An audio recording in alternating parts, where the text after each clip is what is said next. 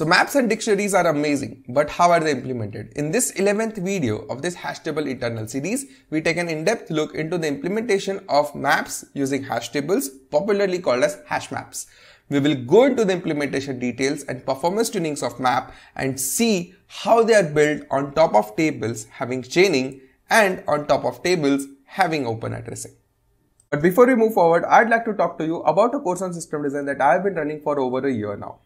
The course is a cohort-based course, which means I won't be rambling a solution and it will not be a monologue. Instead, a small focused group of 50-60 engineers every cohort will be brainstorming systems and designing it together.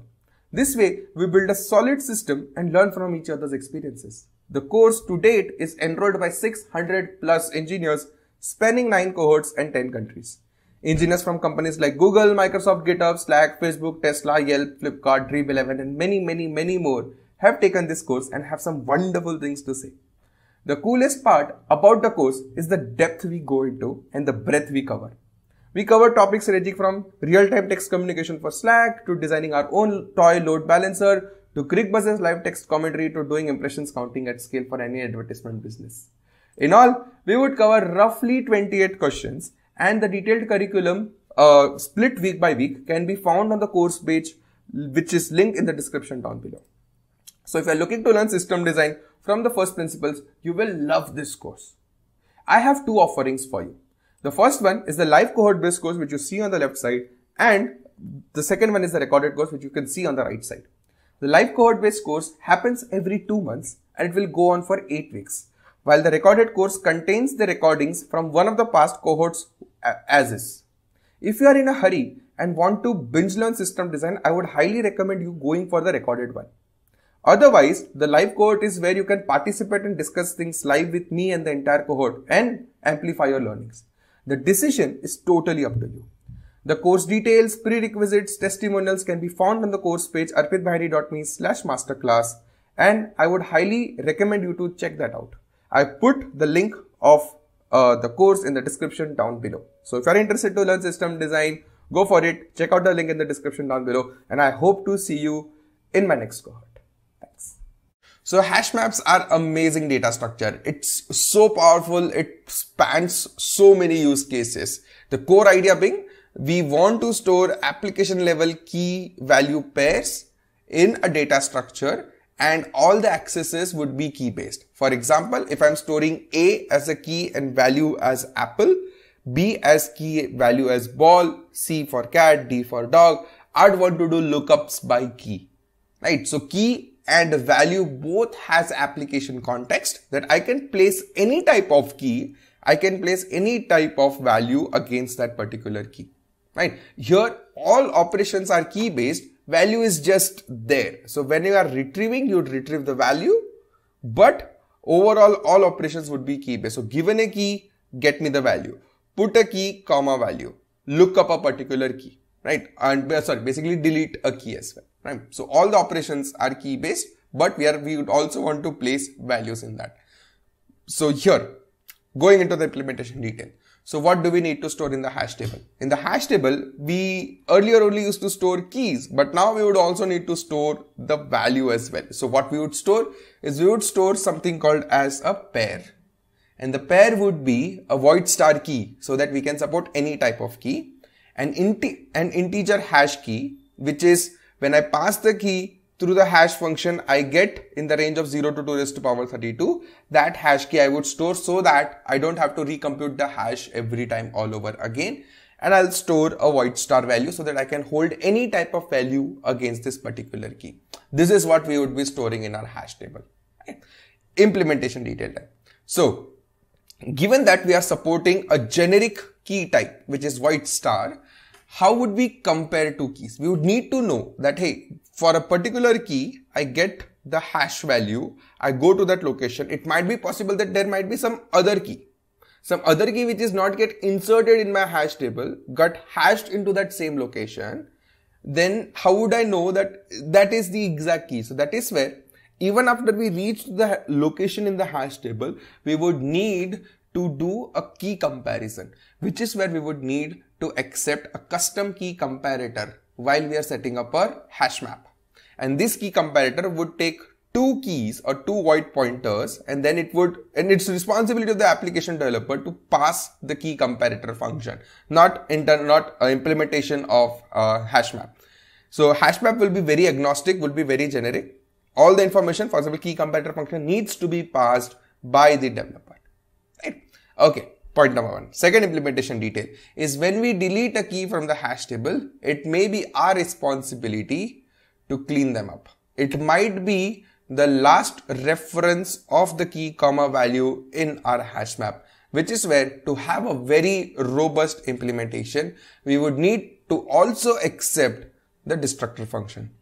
The destructor function for key and destructor function for value. For example, if we are building or using a language that supports manual memory management, and if that is the final reference of it, so then if the destructor function is passed, we would be invoking it when we delete the key permanently. Right? So that is where this micro implementation detail is really important to build a robust implementation of a hash map. Otherwise, you would have a memory leak all over again. Okay. So here, a key thing, hash map, we never care about the value. We are just storing the value against the key. All operations are key based. And this is a very important insight, because that is where the comparator function, we never wanted a value comparator function. We only wanted key comparator function, right? Value is there, just there, void star. We are just placing the pointer there. That's it, right? Implementation detail. So putting some key, like with hash map, this is really interesting. That when if a key exists and if I'm trying to insert a new key, we cannot just discard. In the hash set implementation, we discard it. But here, if we are trying to put the same key value or same key again with a different value, the value should be replaced. This is really important. We cannot just discard a key that already exists in the hash map just because that is where the updation needs to kick in, right? And this goes into the implementation details of it. Right? Okay. Now let's take a look at how do we implement hash map with chaining, right? With the hash tables having chaining. So overall properties of hash map would be the array of linked list that it is holding, the size of the array, the number of keys that it has, right? The comparator function, the destructor function for the key, the destructor function for the value. These 6 things that it would need while setting up a hash map. Right? The overall array, the size of the array, the number of keys that it's there, the comparator function for the key, the destructor function for the key, and the value. Destructor functions are optional. If passed, we would be invoking it when we do a hard delete. Right? And given that it is chaining, upon collision, every element of an array is just a pointer to the linked list. We would have the collision linked list over here, where every node of this linked list would have 4 elements now. First is then integer 32 hash key, so that we avoid recomputation again and again. Void star key, that would help us hold any type of key. Void star value, that would help us hold any type of value. And struct node star next, which is pointer to the next node in the linked list. A classic linked list implementation. Just changes from the hash set side. We are also storing value pointer over here. Not the actual value, but the pointer to the value, so that we only require 4 bytes of memory to hold it. Right. So destructor functions of value and key, very important when we are doing manual memory management. If provided by the developer, if provided by the user, we would be invoking it when we do a hard delete. Right. Implementation detail for hash table chaining. So lookup function would return the value for the provided key or null if it does not exist. So instead of having a separate function that checks the existence of the key and doing something around that, we can just have a function called lookup, whose job is to given a key, give me the value. If the key exists, the value is returned. If the key does not exist, it returns a null. It's a very standard implementation, but it helps us avoid redundant implementation of like having a contains function and having a lookup function, right? Second implementation detail. Now this is where it goes a little deeper. To avoid duplicates, we always have to check and insert, right? So we don't want to have 2 elements or 2 keys, 2 exact same keys in my hash map, right? That should not be possible. So that is where we cannot just blindly insert whatever we get at the head of the linked list, because problem, right? You cannot have 2 keys in your hash map. So that is where approach number 1 If the key is present, we do not insert at all, but we update, right? We do not insert at all. That is approach number 1. So that's where you would do a lookup, you would get a value pointer, you would get a node pointer, and then you'll do an update. Second, if the key is present, now this is an interesting approach. If the key is present, you delete the old key and reinsert. You would say, but why? If the key is already there, I can simply go and update the value, right? Why would someone delete and reinsert? Very interesting advantage of that. What this would do is, we know that we are always inserting at the head of the list, which means that upon iterating, the recent keys would be much quicker to find. So imagine if this is more like a I'm reading my own writes kind of use case, where I'm very likely to read the recently written keys. I would not have to iterate the entire list. I can just go to the head. I'll find this key in the first couple of places. So if you'd want to maintain that most recently put keys are very likely to be accessed, it's better that we delete and we reinsert the key with the new value. Think of it like caching, right? Like quicker access of key value pair, right? Approach number 3 is, if the key is present, we insert the key without deleting, which means there would be multiple keys with the same name, right? So if I'm inserting K1 with V1 and then I'm inserting K1 with V2, both of them would exist in the linked list, like K1 V1, and another node there would be K1 V2. Both of them would exist. We are trying to optimize for fast writes, right? Because we do not have to check and compare and whatnot. We're directly inserting whatever we get into the part, we're directly inserting it as is. This is very space inefficient because multiple nodes having the same key inefficient, but we get super fast inserts. So if your workload is write heavy, where you need very fast inserts, then you might want to go for this option. But with this, what happens? Your delete becomes expensive, because now when you're deleting a particular key, you would not just have to delete the first instance of the key that you find. You'll have to go through the entire linked list and find all the instances of the key and then trigger a delete of all of them. Delete becomes expensive. And similarly, with lookup, it doesn't become expensive, but you have to ensure that in lookup, you would always return the first match that you got, right? And that's by default what you do, but just being explicit about it, right? So there are 3 approaches to implement insertion in a hash map, and it depends on what your application needs, right? Okay, now let's talk about implementing hash map with hash tables and implementing hash map with hash tables having open addressing. So with open addressing, we are not using any auxiliary data structure like linked list that we did with the chained approach, but we would be leveraging the free slots present in my in my array already. So your hash map will overall have these attributes: the array, that is holding array; second, the number of keys that are there in the array; third are the number of used slots; and fourth are the number of keys. Just a small mistake, the second one is the size.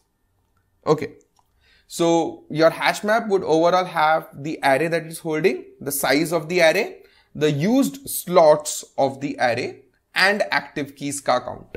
So used slots, like with open addressing, we are always doing soft deletes, and even deleted elements add up to the performance problem, right? So that is where our load factor would not be computed on the number of active keys, but on the number of used slots. In previous couple of videos, I've discussed this in detail when we're discussing about performance of a hash table. If you're not sure, go check that out, right? We'll go into real depth of it on how it is implemented, right? And apart from number of active keys, we'd have the comparator function, the key comparator function, destructor function for the key, and the destructor function for the value, right? Each slot or each element of the array would be a slot. And slot, very standard implementation with open addressing, is it would have a boolean is empty, a boolean is deleted, which tells if the slot is empty or the slot is soft deleted, then an int32 hash key so that we avoid recomputation of hash key, then a void star key to hold the actual key of generic type, void star value to hold the value of generic type, right? To compare the key, we already have a key comparator function. Right. Now, implementation detail. During insert, lookup and delete, when we find the matching hash key, we need to explicitly compare the key to check its existence. Because it might be possible that you inserted a key, but you are deleting some other key, but that other key does not exist in your hash map. You are still reaching the same index, and then without doing key comparison, if you delete it, you would be accidentally deleting some other key. So that's bad, which is where it's very important to, when you reach to the location in the hash table, you do an explicit key comparison to ensure that you are deleting the key that you are intended to, right? So very important to do that. That's why key comparator function really important for this implementation, right? So explicitly comparing the keys is very important, and not just do a void star pointer equality check. Actual value comparison, actual key comparison needs to be there, right? Second implementation detail, destructors should be invoked only when we are hard deleting the key for both key and value if provided. So here what would happen is, given that with open addressing, we are always triggering soft deletes, we would not invoke destructor when we are doing soft deletes. When we do hard delete, which means when we resize the hash table, be it growing or shrinking, that's where we would be not copying the soft deleted keys. That is where we would be invoking the destructor operation, because the reference should not be dangling and pointed here and there, right? So that is where we would only trigger the destructor function when we are doing hard delete of the key and the value, right? And both the destructor function needs to be invoked if provided, right? And these are some micro implementation details of hash map using hash tables. Like really, other implementation is pretty straightforward, but these are some things that we would definitely need to keep in mind when we are implementing our hash map using hash table having open addressing. So yeah, that's it. That's it about those implementation details that you might need to take care of. Everything else, but I would highly recommend you to implement your own hash table and eventually implement your own hash map. It's really fascinating to implement them. I hope this series was good. I hope you learned something new in depth about the most common data structure that we use day in and day out, hash tables. And this was the 11th video in this hash table internal series, where we talked about implementation of hash map using hash table. And yeah, that's it. That's it for this video. If you guys like this video, give this video a massive thumbs up. If you guys like the channel, give this channel a sub. I post 3 in-depth engineering videos every week, and I'll see you in the next one. Thanks a ton.